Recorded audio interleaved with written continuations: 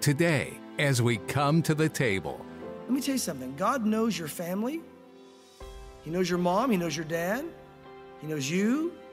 He knows where you live. When it's God, that's a good thing. You don't have to be creeped out about that. But you can't hide from God. You can't hide from Him. It wasn't like, I got away with that. God doesn't know. God knows. And for His kids, He knows exactly what we're doing. I used to get away with stuff before Christ. I didn't get away with everything. But I got away with some stuff. Now, I can't get away with anything.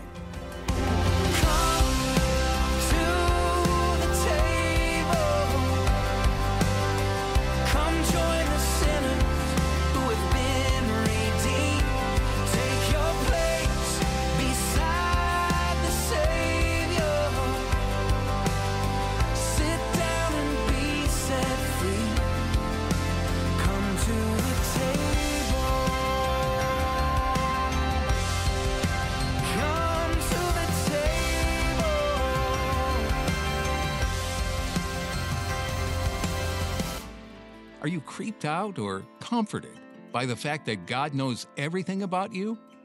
Sometimes it seems like it could go either way, but be comforted. God knows all your sins, mistakes, and imperfections, but He loves you anyway. The Bible says that while we are still sinners, Christ died for us. That's reassuring.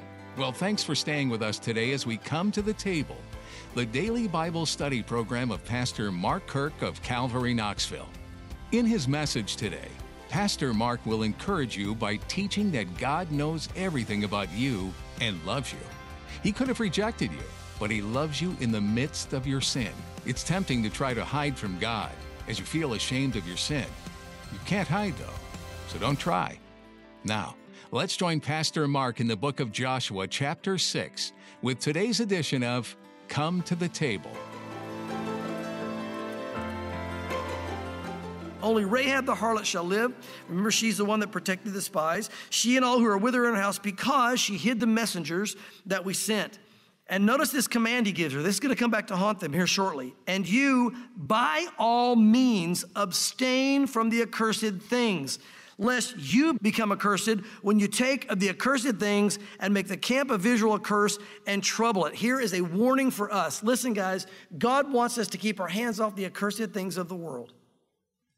Now, we know what they are, and the Lord will show you what they are. Whatever that thing is in your life you're being tempted toward that you know is an accursed thing. I should have no part in this, and you know you shouldn't have part in it. Maybe you're having part in it now. Well, you need to stop. God says if you do this, if you have a part of that accursed thing, what happens? You become accursed.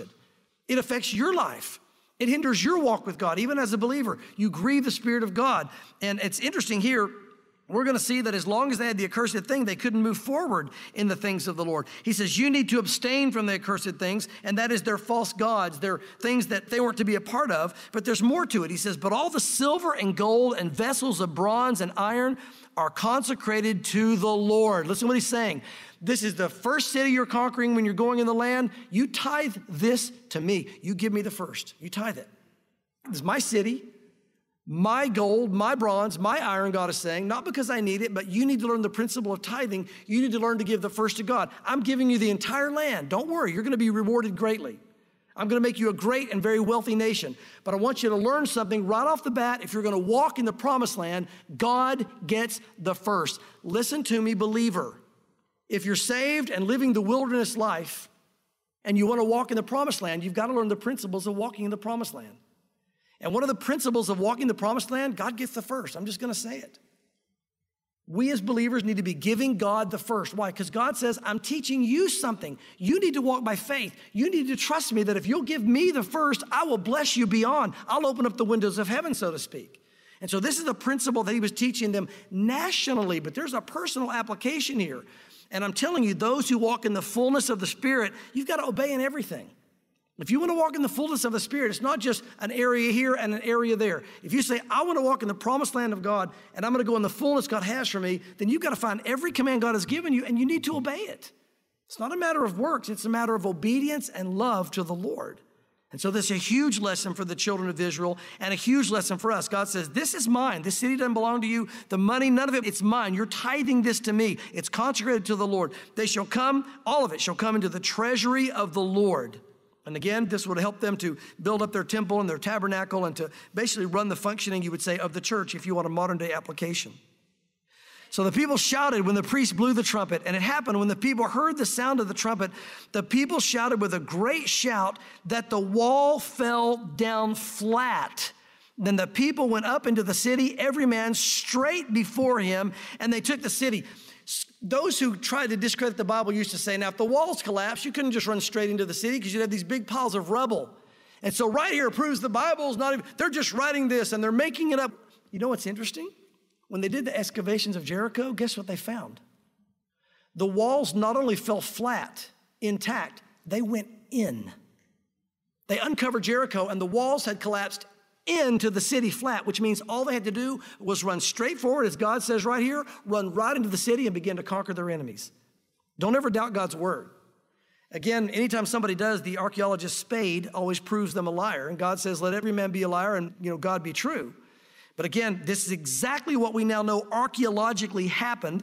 And again, it's all been kind of dissolved and broken up over thousands of years. You can't see it probably as clearly now. And those of you that are going to Israel, you get to see Jericho this time. We're actually going to get to go to Jericho and see the city, and you'll see the ruins and all that.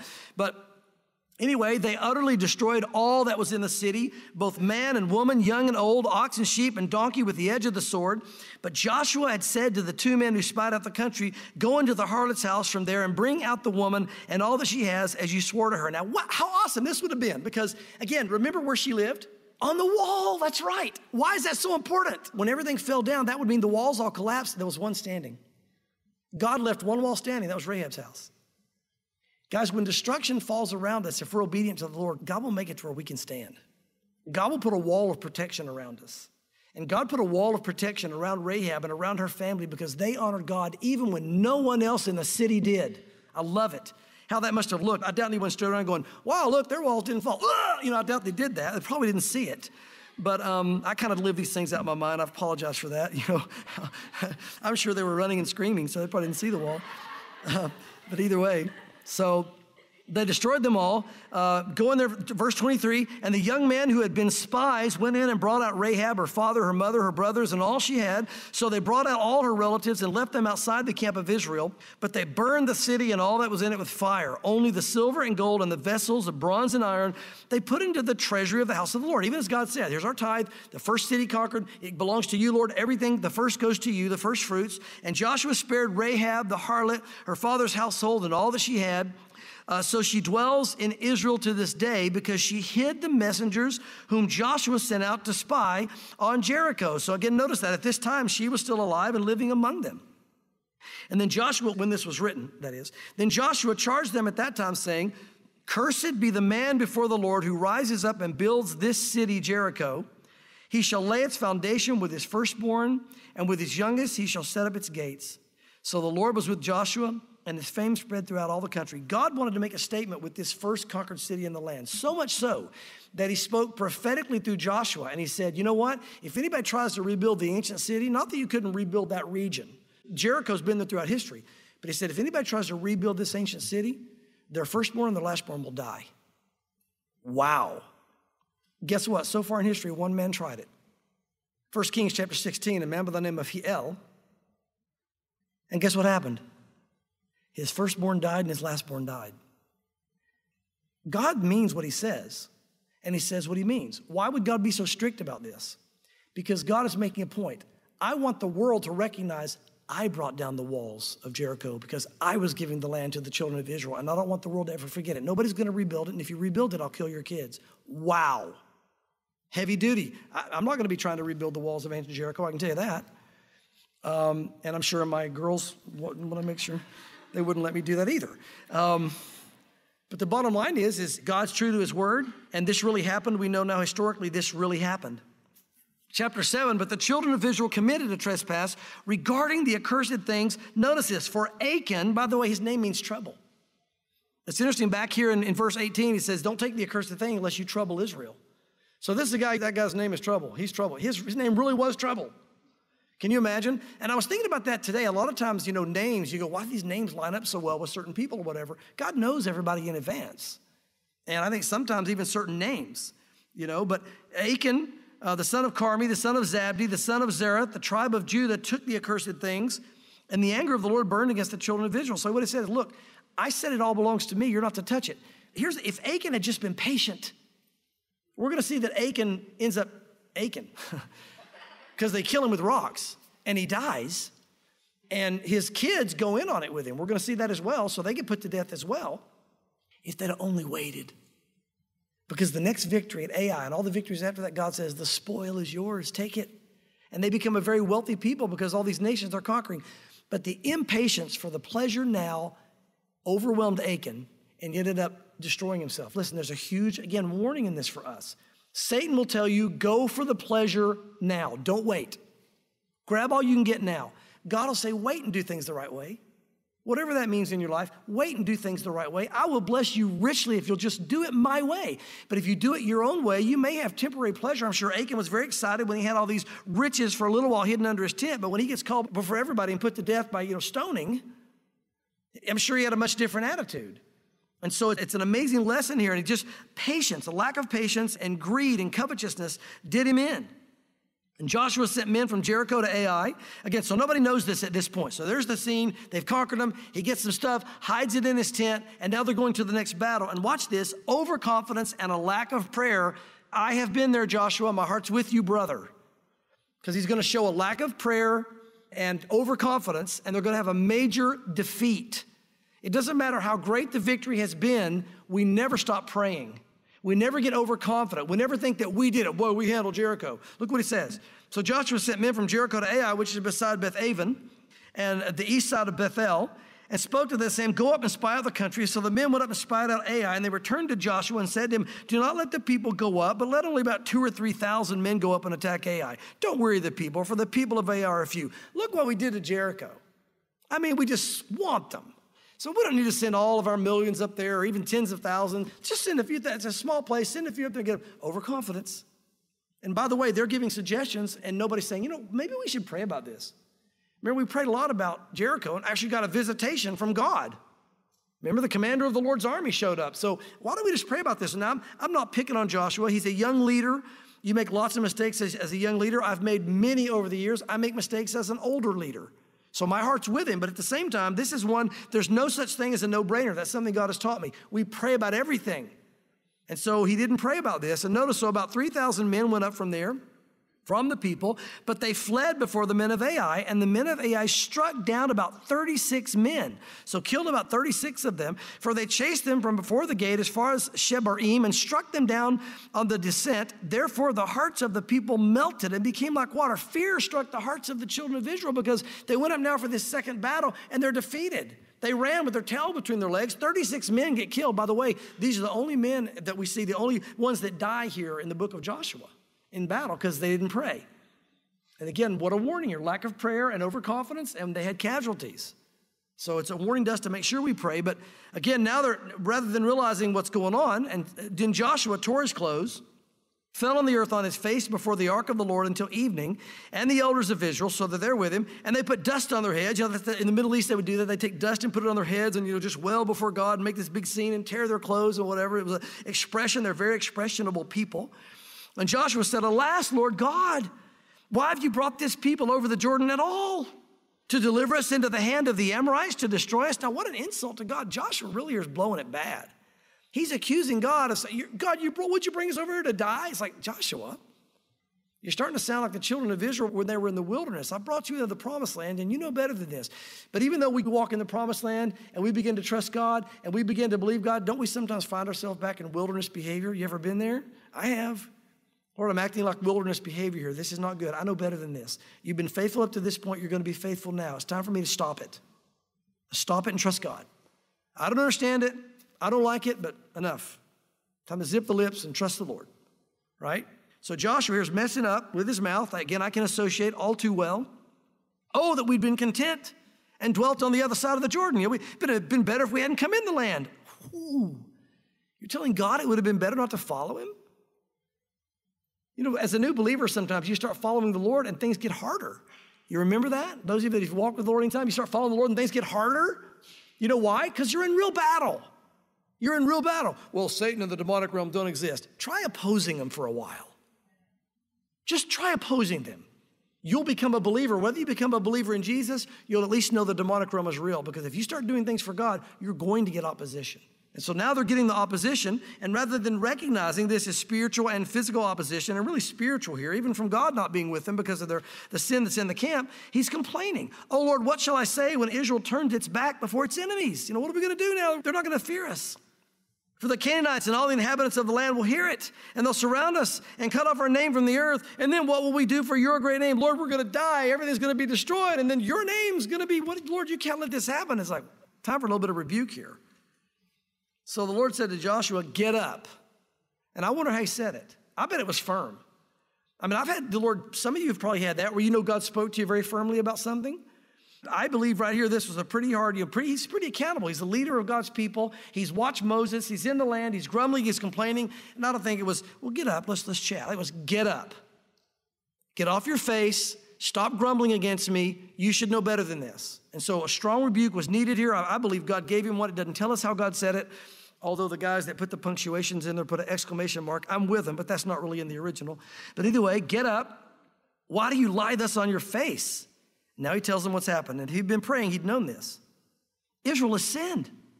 And they've also transgressed my covenant, which I commanded them. For they have even taken some of the accursed things. Remember all the warnings about staying away from that? And they've both stolen and deceived. And they have also put them among their own stuff. Notice the words they. He's making plural. Why? Because we're going to see it wasn't just Achan. Achan's kids were in on this. His children were in on it. Apparently not his wife. We don't see her wiped out here. He says, therefore, the children of Israel could not stand before their enemies, but they turned their backs before their enemies because they had become doomed to destruction. Neither will I be with them anymore unless you destroy the accursed thing from among you. Here's a huge principle. You cannot walk in victory in the Lord if you have sin in your life knowingly. We all sin. I understand that. We're sinners. I get that. That's what I'm talking about. If you have chosen to sin, I'm going to do that sin. I'm not going to repent of it.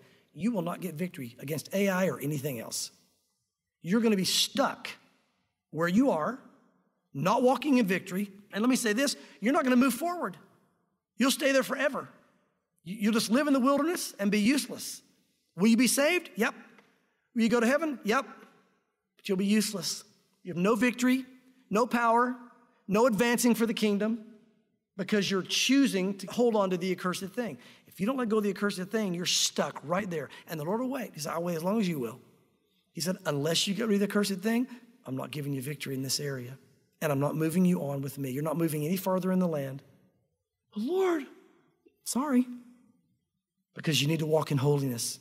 You've got to walk in purity. You've got to walk with me with all your heart, soul, mind, and strength. If you want to take the land, you're going to have to walk with me. And so you're not going to be able to move forward. Get up. Sanctify the people and say to them, sanctify yourselves for tomorrow, because thus says the Lord God of Israel, there's an accursed thing in your midst, O Israel. You cannot, notice that, not you will not, you cannot stand before your enemies until you take away the accursed thing from among you. In the morning, therefore, you shall be brought according to your tribes, and it shall be that the tribe which the Lord takes shall come according to families, and the family which the Lord takes shall come according to households, and the households which the Lord takes shall come accordingly, man by man. Now, imagine Achan at this point. Okay, certainly they're not going to find me out of over 2 million people. Let me tell you something. God knows your family.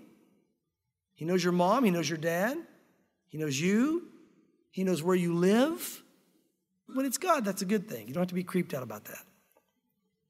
But you can't hide from God. You can't hide from him. It wasn't like, I got away with that. God doesn't know. God knows. And for his kids, he knows exactly what we're doing. I used to get away with stuff before Christ. I didn't get away with everything. But I got away with some stuff. Now, I can't get away with anything. And it's not that I want to, it's just my flesh deceives me sometimes, and I'll kind of start leaning that way, and it's like, God just steps in. I could share stories, but I won't. Here's the bottom line. If you're God's kid, he's going to call you on things, and he's going to chastise you. The Bible says, be sure your sin will find you out. You know, and I think that applies pretty much to everybody, not just the believer. It's more so to the believer because we're more accountable. But you see all the things that are happening today. Look, all the people that are getting busted today for all the sexual stuff that we're watching happen in the news and all whatever, this is the fruit of what we did in the 60s as a nation. The sexual revolution, man, be free, man. Everybody do what you want with sex and just go for it. Hey, man, be free. Now we have diseases. And all the people that thought they were getting away with stuff, guess what's happening? You're not getting away with it. You got a break, but you're busted and you're exposed. And it's affecting your careers, your lives, your families. What does the Bible say? God is not mocked. Do not be deceived. God is not mocked. Your sin will find you out. And here's the good news for the believer. If you're sitting out there right now going, oh, I've got some things and I don't want anybody to find out. You have an out. You have an out. Ask God to forgive you and repent. If you ask God to forgive you and repent, God says, done deal. Done deal. Lord, you won't tell anybody? Tell anybody what? It's forgiven. I don't see it. It's gone. But if you don't repent, what happens? At some point, Mark, everybody's going to know. So you make the call. You want it to be in front of the whole church or just your family, or do you want nobody to find out? Then come to me and get right. Nobody will know because you stopped. Now, that doesn't mean there won't be some things we do as believers that God won't expose or that don't need to be exposed. Maybe there'll be people we need to go to ask forgiveness. So I'm not trying to make it sound like some secret way we can get away with something. I'm not saying God approves of it. I'm saying once we're convicted and we ask forgiveness, God wipes it away. And so it doesn't mean there might not even be consequences. Let's say that one of us, we're guilty of some type of horrible, atrocity or whatever. It might come out and we're forgiven and later on it comes out. There still may be a consequence to pay for that, but we're forgiven before God.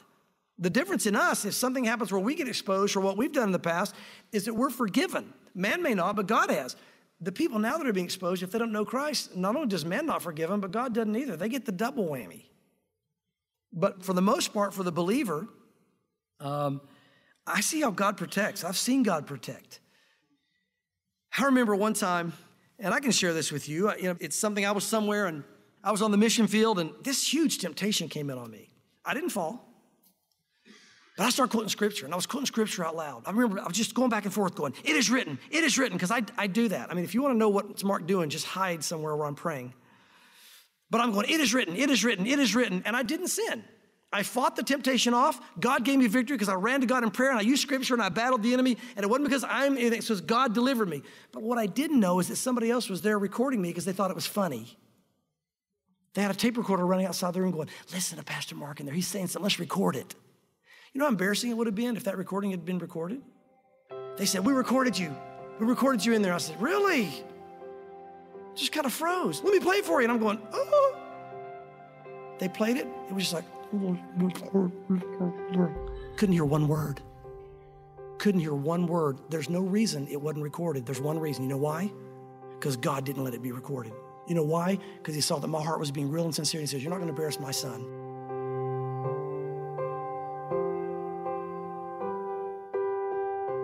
Thanks for joining us today on Come to the Table with Pastor Mark Kirk. The Israelites' journey to the Promised Land had reached a peak as it was recorded in the book of Joshua. They were there, but not really. They couldn't quite nail down the possession of the land.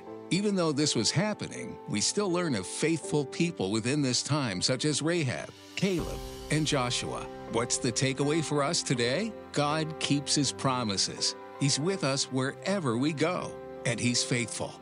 Maybe today you feel like this can't possibly apply to you, but we want you to know that it absolutely does. God hasn't left you. Hang tight to that truth and search the scripture for all the promises he's given you. You can also give us a call at 865-609-1385. We'd love to have a conversation with you. Once again, that's 865-609-1385. We trust that if you don't enjoy speaking on the phone, you'll visit our website, thewaymedia.net, and search for our questions and comments link to connect with us. Don't worry, it's safe and secure and completely confidential. We'd like to invite you to come visit us. If you're in the Knoxville area, we'd love for you to come to Calvary, Knoxville this Sunday. Feel free to refer to our website for service times, thewaymedia.net. Just scroll down and find the link to Calvary Knoxville. We're so glad you joined us today. Be sure to listen again next time for more great teaching here on Come to the Table.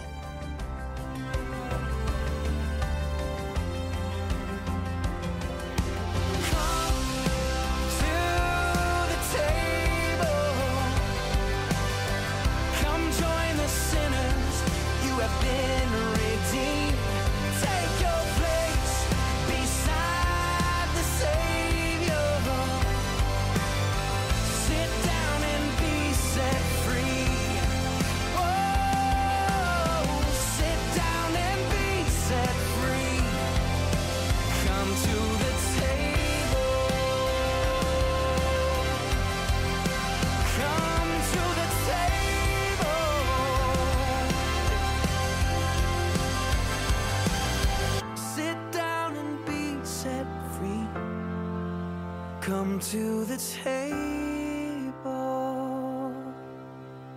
Come to the Table is a radio outreach ministry of Calvary Knoxville.